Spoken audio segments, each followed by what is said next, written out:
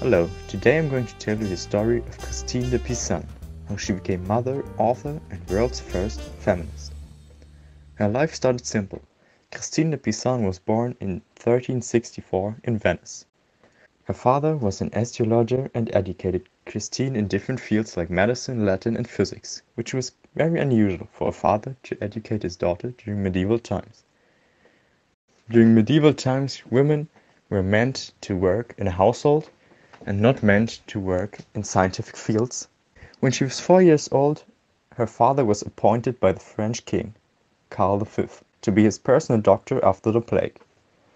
So Christine moved to France with her whole family. In France, she met Etienne du Castel and was married to the royal secretary at the age of 15. In medieval times for women to marry at a very young age. Most of the women were under 18.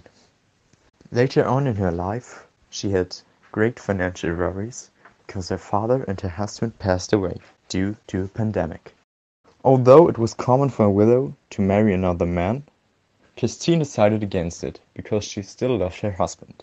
But nevertheless, she faced financial problems. So she started writing poems and books, which contained subjects like peace, the state, biographies of famous statesmen, and so on. Christine, however, had to use a male pseudonym to publish her work because women were not allowed to publish, write, and read books.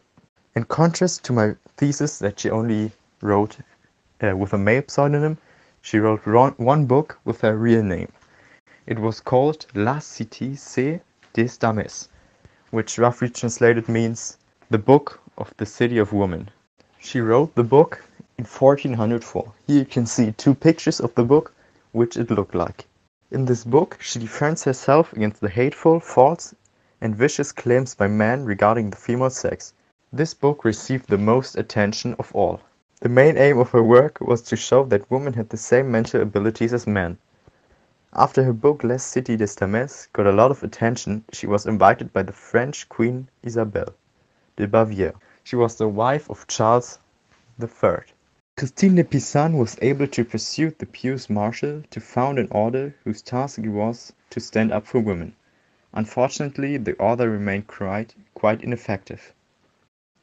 Nevertheless, her fight for women and their equality with men did not lead to any change in the behavior of male sex towards the female. But as a lone fighter, she hardly had a chance to enforce it.